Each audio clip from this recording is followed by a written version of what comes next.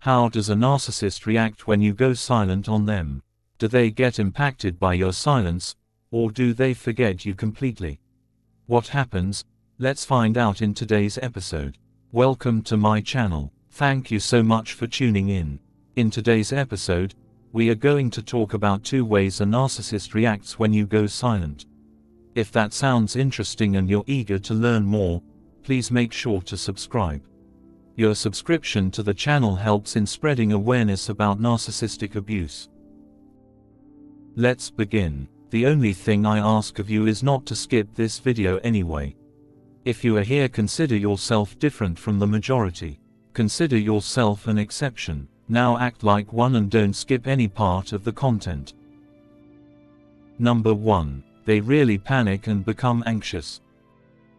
Panic and become anxious. Why? Because narcissists do not like to get ignored. They need to know what you're thinking and feeling, and they need you to think about them constantly because that is what their existence is all about. That is how they think they matter. If you go blank emotionally and become silent physically, you become unpredictable, and unpredictability is their worst enemy, for they do not know what comes ahead. They have to be in control of the environment. And when you go silent, when you stop talking to them, when you give them zero supply, that makes them go crazy. They try to push you left, right, and center to get a reaction out of you. They may stalk you, call your friends, your family, hack your social media, hack your security cameras to check what you are up to. And what matters to them is if you have moved on with somebody or not. Why is that? Because if you have moved on with somebody, that means you have replaced them. And what does that mean? That means they were a failure, and they feel really insecure in not knowing that. What does that make them do?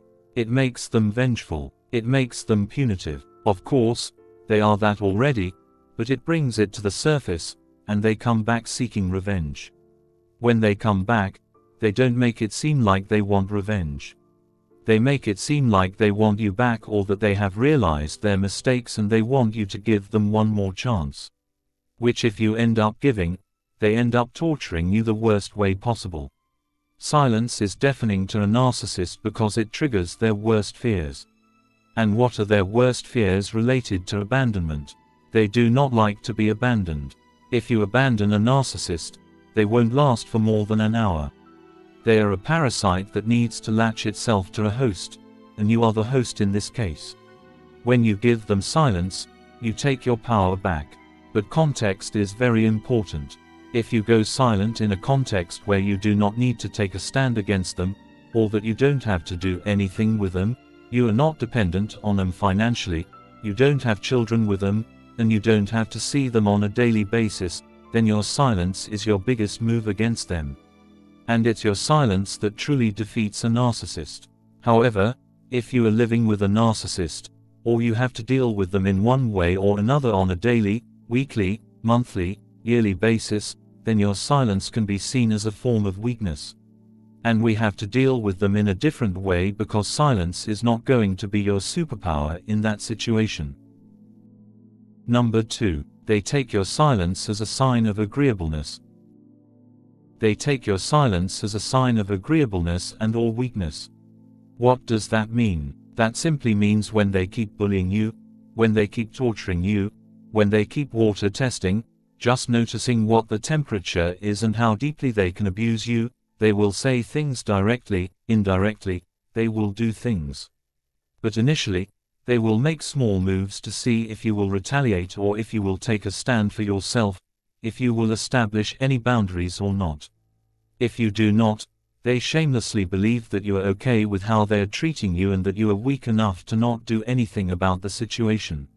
Which is why sometimes you have to become your own protector. You have to give them a real pushback and be very assertive, which does not mean you have to fight them because you can't wrestle with pigs, you can't justify yourself, you can't explain yourself, you can't argue, none of that. You have to be very direct and assertive and remind them of the consequences if they were to continue the same behavior. Or the truth, for example, in a co-parenting situation, if they keep bothering you left, right, and center and keep working out your tolerance levels, then you have to make it very clear what is going to happen if they keep doing the same thing. Which may be a penalty through the court system or change of something else. I know it's very difficult to navigate this area, but I'm just giving you an example here. You have to make it very clear to them that this is unacceptable and you won't tolerate that. Then if they keep repeating the same behavior, which is expected of them, you have to push the button, which simply means you have to make them face the consequences if it is possible. That is how they would know they can't mess with you anymore, that you won't take it anymore. What I'm saying is silence is not always the answer. It depends on the situation. You have to see where you are, what you're dealing with, and if your silence is giving them the power to continue abusing you, if that is the case, then you have to take a stand. Sometimes it only needs you to say what the truth is to completely stop the narcissist in their way of causing you trauma. The truth can be simply stated this way: I am done with you. There is nothing between you and me anymore. I do not want to be involved, and I know you will respect that given you are a mature person. So it's more like making about their maturity, it's more like making it about how intelligent they are. And if they do not follow through, if they do not respect you, then they will prove themselves wrong.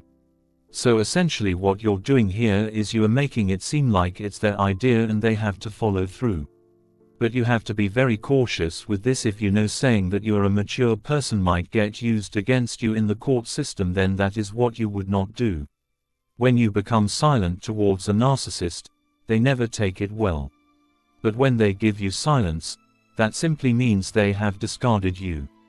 They have replaced you with somebody else, and they are now using a different woman, a different man as their source of supply.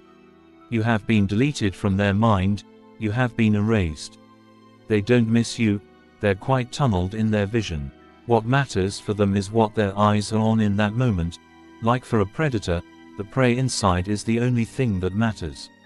Everything else is deleted, out of focus. It's quite yelled, that is the person you were dealing with.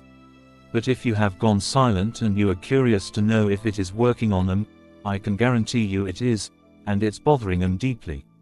And if there is, if you're not obligated to break the silence, keep it like this. If you are stuck in a situation where you cannot be silent all the time, well then I would say be silent most of the time, choose your battles, pick your battles, and only fight when it is necessary.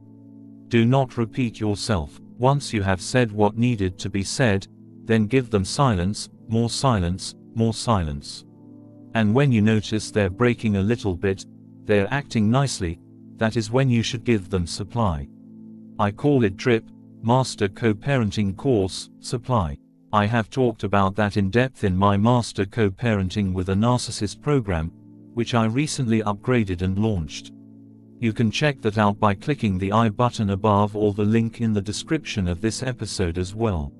So those were the 2 ways a narcissist reacts to your silence. Let me know which one of these reactions have you personally experienced. Drop your answers in the comments below. With that, let's bring this episode to an end. Thank you so much for tuning in. I will talk to you in the next one.